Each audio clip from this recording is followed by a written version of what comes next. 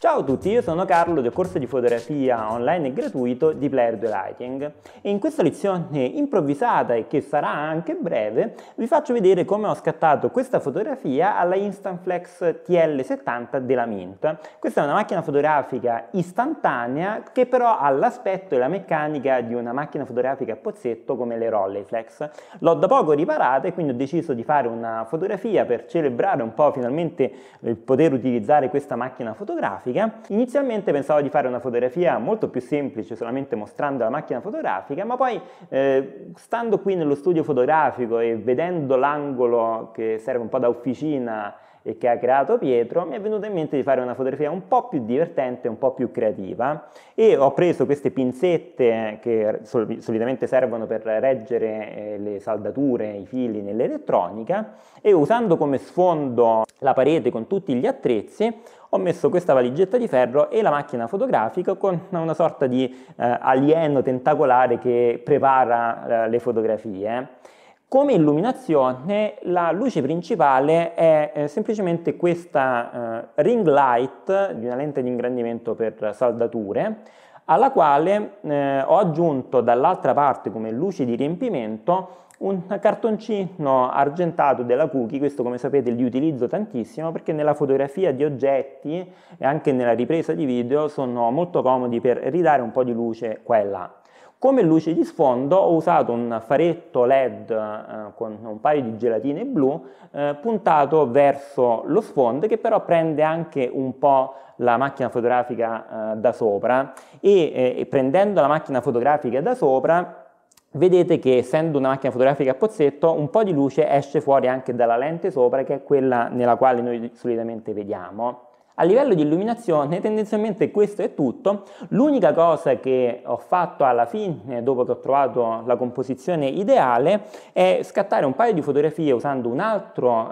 cartoncino argentato, avvicinandomi ogni volta, se vedete, alla macchina fotografica e cercando di ottenere questo bel riflesso sulla lente sotto, che altrimenti appariva un po' smorta rispetto a quella sopra. E questo l'ho fatto perché, essendo la macchina fotografica ferma su un cavalletto,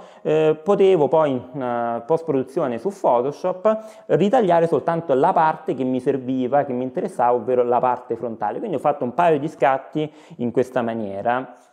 Un'accortezza che è molto importante nella fotografia di oggetti è il fatto di utilizzare la cosiddetta famiglia degli angoli, ovvero noi sappiamo che gli oggetti riflettenti essenzialmente stanno facendo riflettere in maniera più diretta la luce della fonte principale e quindi che cosa possiamo fare? Possiamo trovare, anche guardandolo semplicemente con l'occhio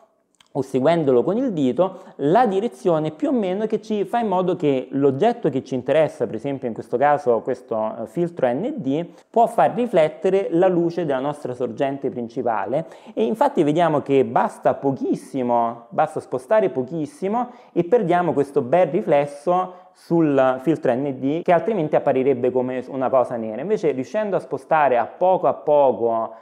questo filtro, possiamo ottenere un bel, in questo caso un bel riflesso come una luna.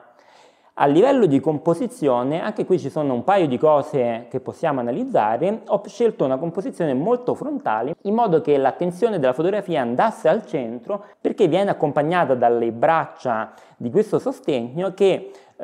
occupano l'area laterale, però fanno in modo che, se anche lo sguardo inizialmente può andare sui vari dettagli, viene poi ricondotto seguendo anche la direzione delle braccia fino al nostro soggetto principale. E ho fatto un paio di fotografie con varie configurazioni e alla fine ho trovato che quella che mi piaceva di più era una composizione dove entrambe le braccia si allargavano un po' di più con le fotografie, in modo che abbiamo una fotografia scattata e una fotografia che in realtà anche questa è scattata, ma l'ho girata al contrario per aggiungere un po' più di dettagli diversi. Il tappo che sta in basso e prende anche lui la luce diretta della fonte principale e poi il filtro ND che, diciamo, è il tocco di classe che fa questo bel riflesso. A livello di valori ho scelto la lunghezza focale massima, in questo caso 55 mm,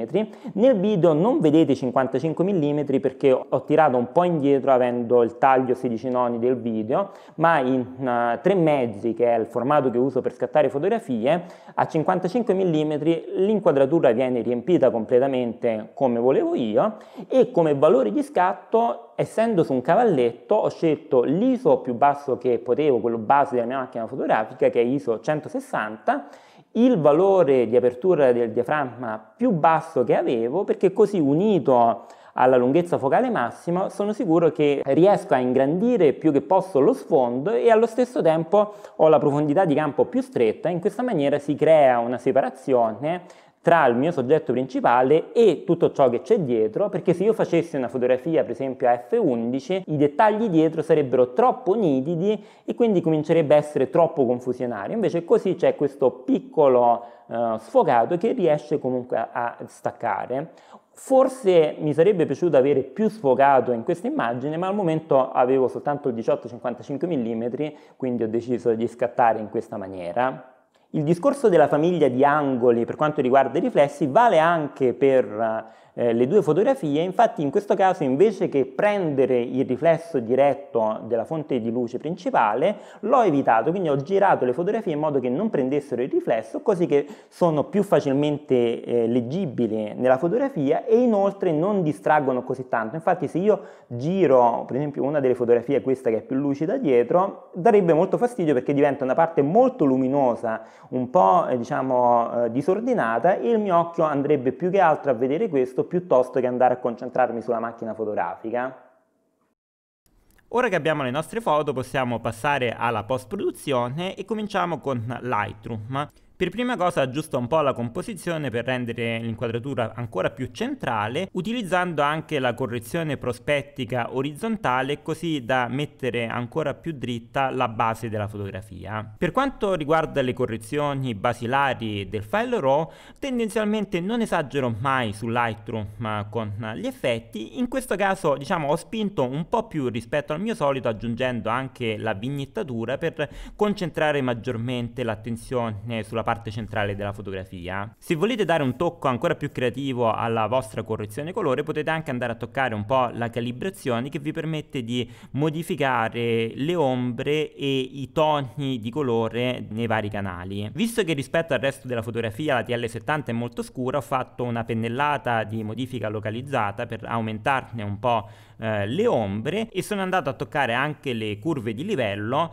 per aumentare un po' soltanto la parte centrale dei toni, quindi schiarire un altro po' l'immagine. Visto che volevo dare alla fotografia un aspetto un po' più analogico, ho aggiunto anche della grana. Prima l'ho potenziata molto per vederla chiaramente, ho regolato la grandezza e l'irregolarità e dopodiché piano piano l'ho abbassata per capire quanta grana effettivamente volevo vedere. A questo punto sono soddisfatto con il risultato. Posso fare solo alcuni piccoli aggiustamenti aumentando leggermente la nitidezza e andando a aumentare ancora un po' la curva dei livelli. Copio queste modifiche che ho fatto e posso scegliere le altre fotografie dal set incollando le modifiche che ho appena fatto, perché praticamente essendo tutte quante dallo stesso set non c'è bisogno di andarle a regolare fotografia per fotografia. Le esporto e sono pronto a passare su Photoshop. Qui vado sulle automazioni, su Photo Merge, importo le fotografie e seleziono di riposizionarle solamente in traslazione senza cercare di unirle tra di loro. Photoshop a questo punto carica un po' e mi crea un unico file con le diverse fotografie su ogni livello. Giusto per comodità le riordino e le rinomino, così che posso riconoscere più velocemente ogni fotografia cosa indica. Prima di cominciare a lavorare sulla fotografia tolgo questo piccolo bordino vuoto che si è creato dal riposizionamento delle fotografie con una selezione e facendo il crop, il ritaglio dell'immagine.